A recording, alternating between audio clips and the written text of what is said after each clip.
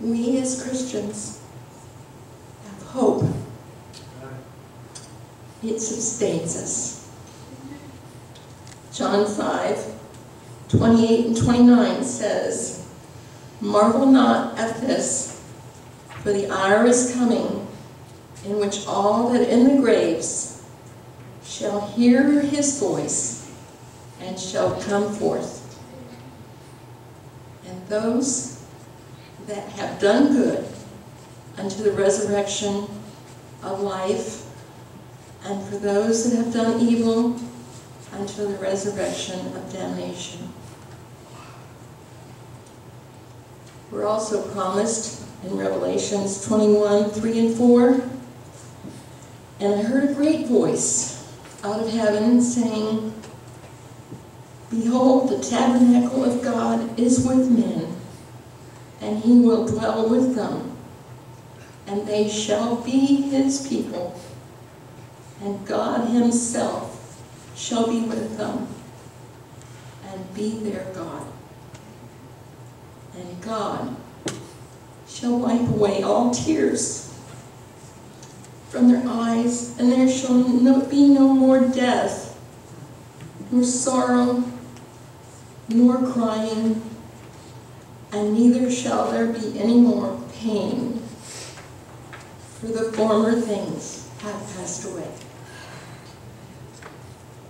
And it sounds pretty good to me.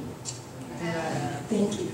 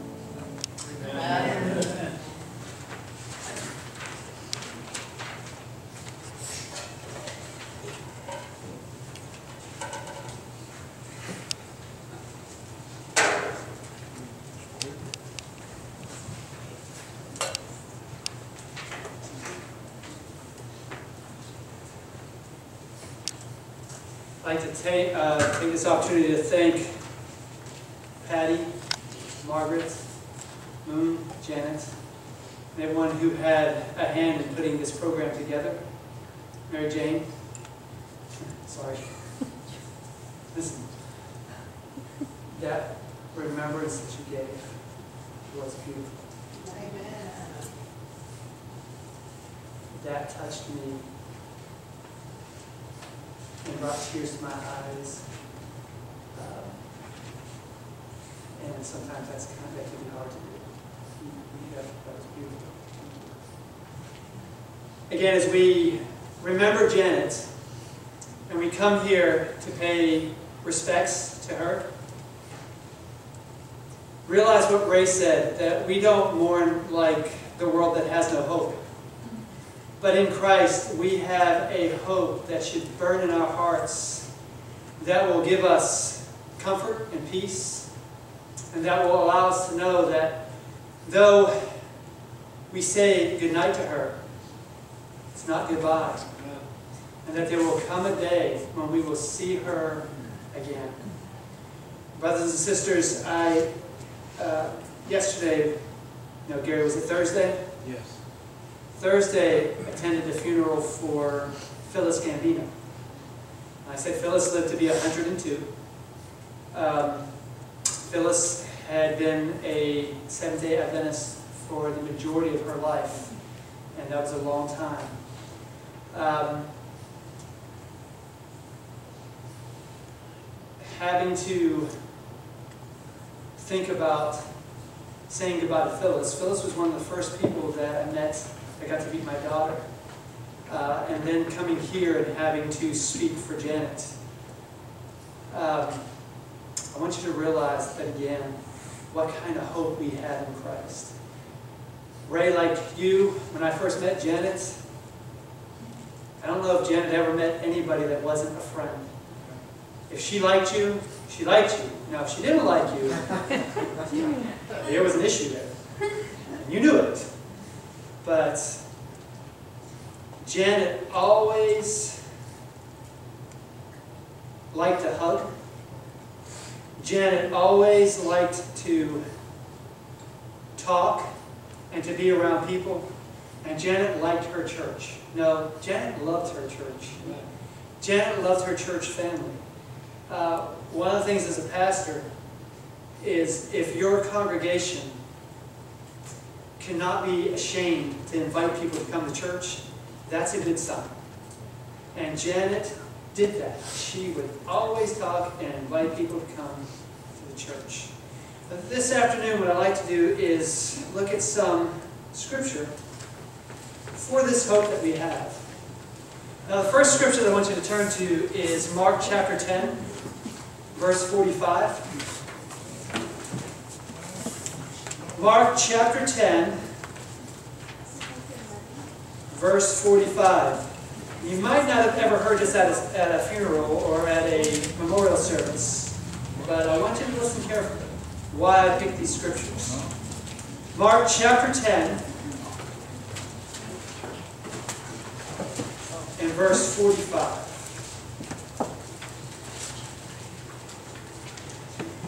Jesus makes a promise here. He says that even the Son of Man did not come to serve, or not come to be served, but He came to what? He came to serve. And here's the promise. To give His life as a what? A ransom. Do you understand what that means? I'm sorry, I can't step away from the mic. I'll lock myself in here. To give His life as a ransom. Do you understand what that means? Because we talk about as Adventists the second coming. And that's what our hope is built upon, Jesus coming back. But Peter tells us that in the last days, the world is going to have scoffers, and they're going to ask, where's the promise of His coming? Because the fathers have fallen asleep, and He still hasn't come.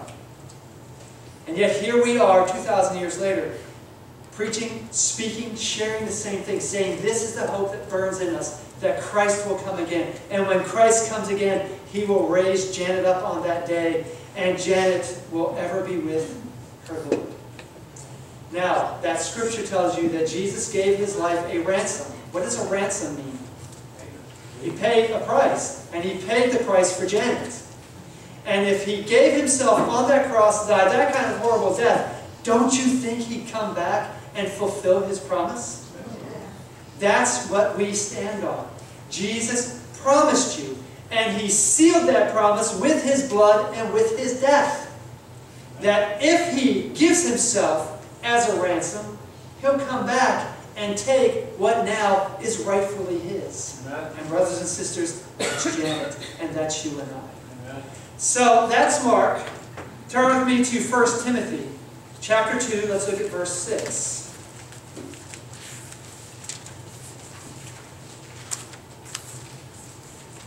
First Timothy chapter 2, verse 6.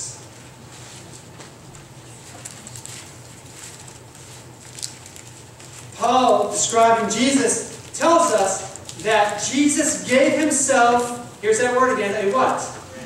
A ransom for all, to be testified in due time. I want you to understand what Jesus did when he gave himself as a ransom.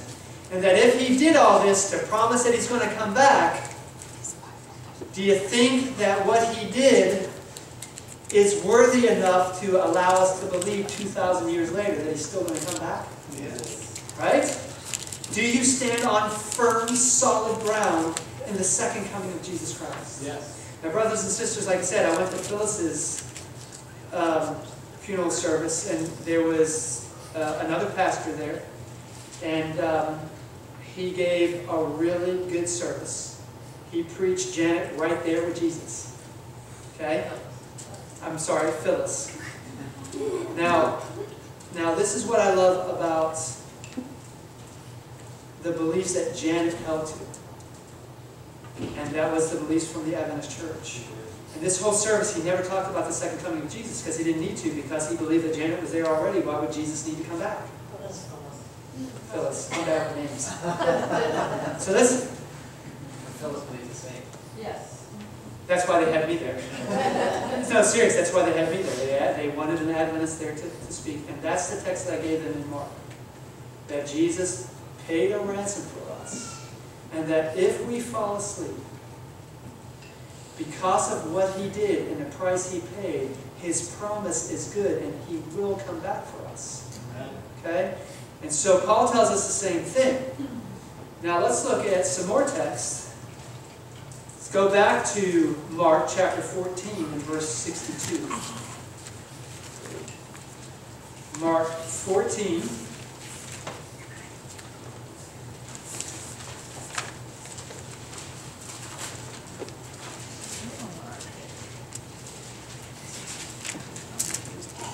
This was at Jesus' trial. The leaders were asking him, and they asked him very plainly. Again, the priest asked him, saying to him, "Are you the Christ, the Son of the Blessed?" And Jesus said, "I am." Now listen. Where are you? This is going to be Mark chapter 14, verse 62. Yes, Mark 14:62. Was Jesus sinless? Yes. Did he ever lie? No. Did he ever exaggerate the truth? So, what he said, can you count on it to be true? Yes. Now they asked him plainly, "Are you the Son of God?" And he said yes, but he didn't end it there. Listen to what he says. He says, "I am, and you will see the Son of Man sitting at the right hand of power," and what? Coming with the clouds of heaven. What coming is that? The second coming. Brothers and sisters, as we think about all the loved ones that we have laid to rest, and those who are hid in Jesus Christ, and we wait for that day when Christ will come back in the clouds of glory, and that the Scriptures tells us when he comes back, he will call the dead in Christ, and they will come forth. Amen. Is that going to be a day where you're going, oh man, I hope this ends really soon because I got other things to do? Right? Are you going to be going, man, come on, Jesus, I got a TV show to watch? Or going, you know, man, we've been sitting here for a while. He's not ready yet. I want you to think about where your priorities are at. Because on that day, this is what the world has been waiting for from the fall of Adam to the death of the last person before Jesus comes. And that's that blessed hope, the fulfillment of Jesus coming back in the clouds of glory to bring those who have fallen asleep back to life so that they will never have to face pain, sickness, suffering, or death ever again. Now, brothers and sisters, the Bible tells us that this should be the hope that burns in our hearts. And this should be something that comforts us as we gather for a service like this. Let's look at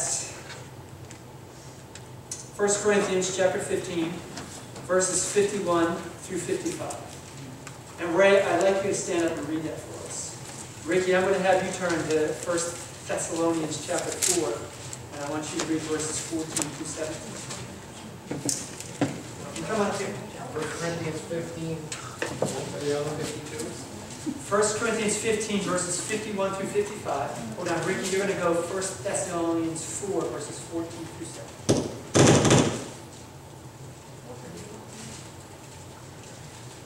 Everybody ready? Okay. Behold, I show you a mystery. We shall not all sleep, but we shall all be changed. In a moment, in the twinkling of an eye, at the last trump. For the trumpets shall sound, and the dead shall be raised incorruptible, and we shall be changed. For this corruptible must put on incorruption, and this mortal must put on immortality. So when this corruptible shall have put on incorruption, and this mortal shall have put on immortality, then shall be brought to pass the saying that is written, death is swallowed up in victory. Amen.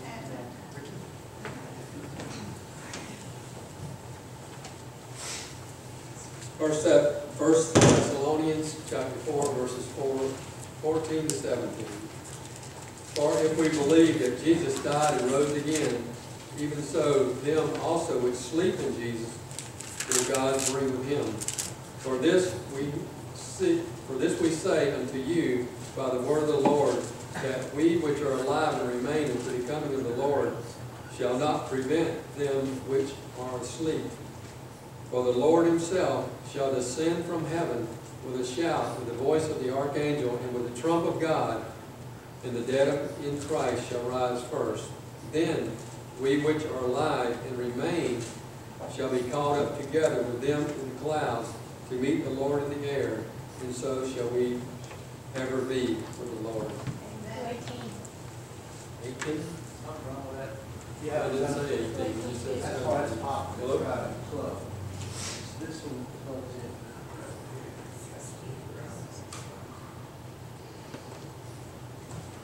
I've got the volume down. Okay.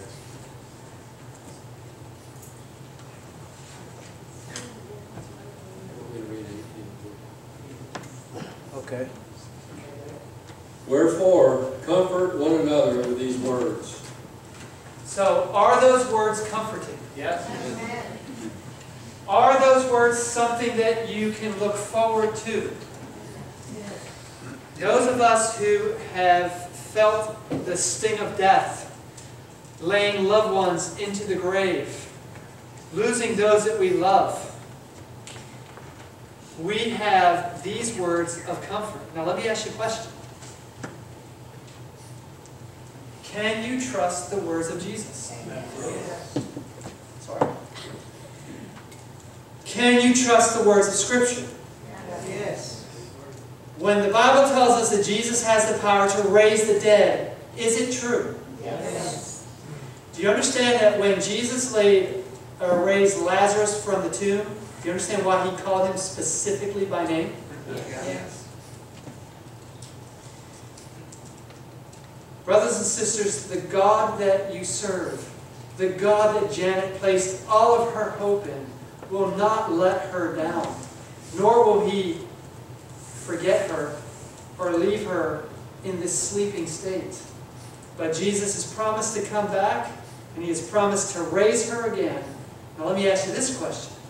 When Janet is raised, is she going to be raised the same way she went down? Is she going to have that same sick, frail body? No. Isn't that a good thing? Yeah. Isn't that something to look forward to, that when Jesus raises you, if you sleep in death, that when He brings you back, you will be brought back in the vigor of youth? Amen.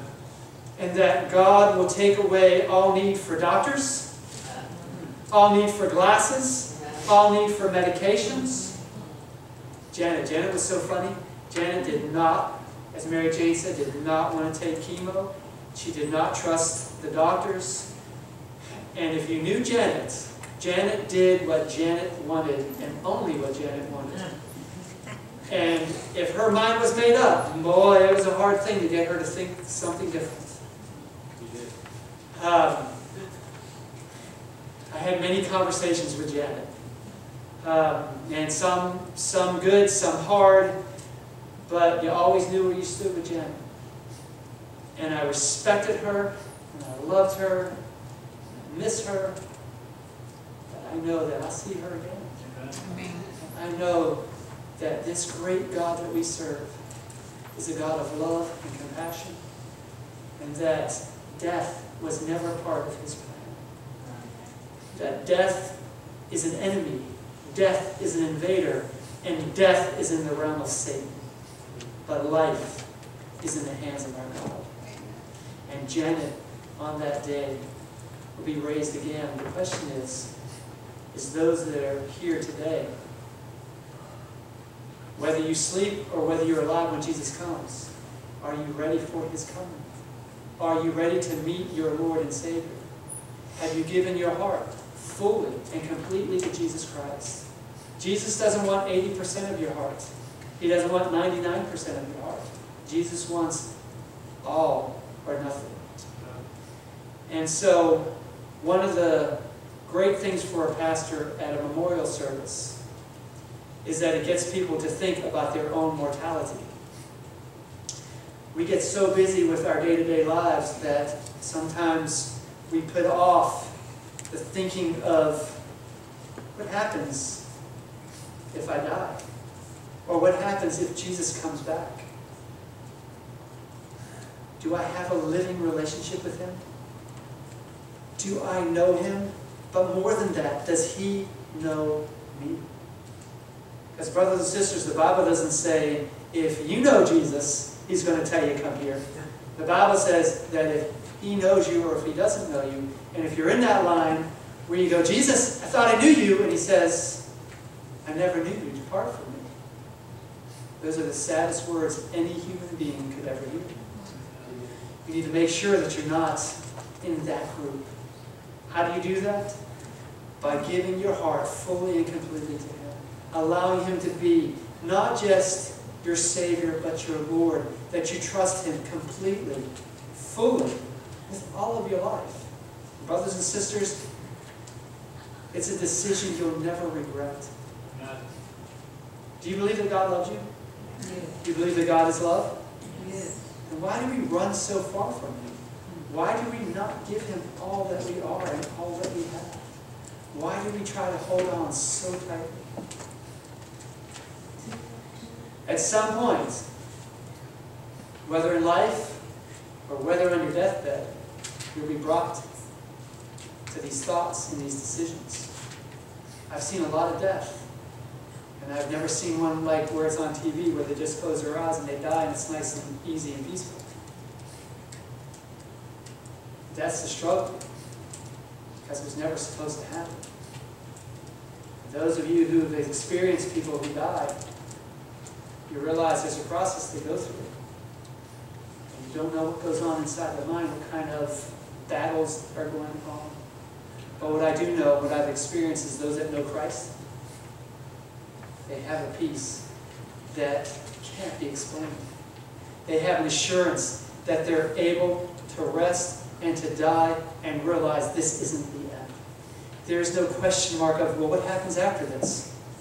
They know, and they know whom they believed in, and they know that He will come back for them.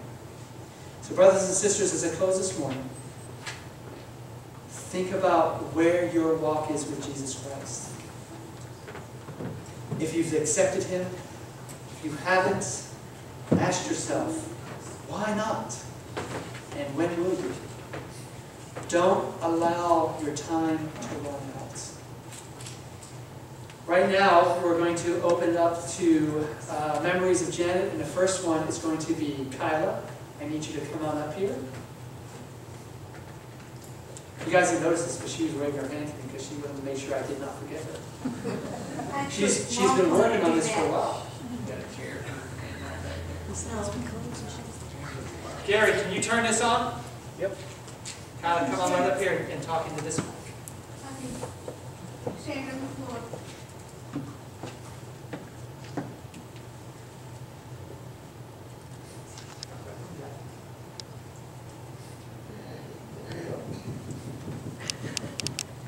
It's on. Hello? Hello. Can you hear me? Yes.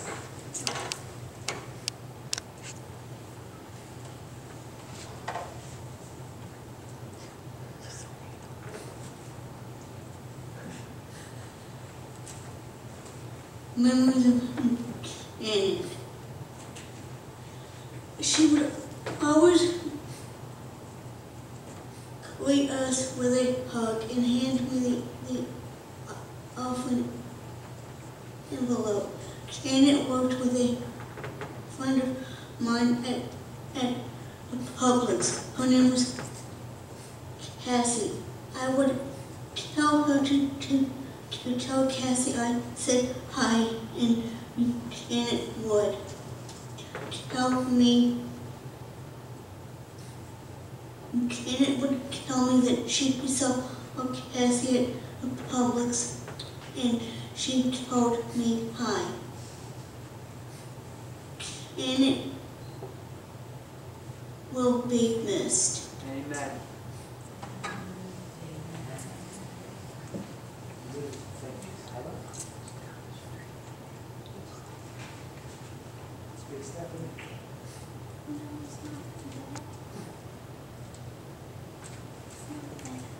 It's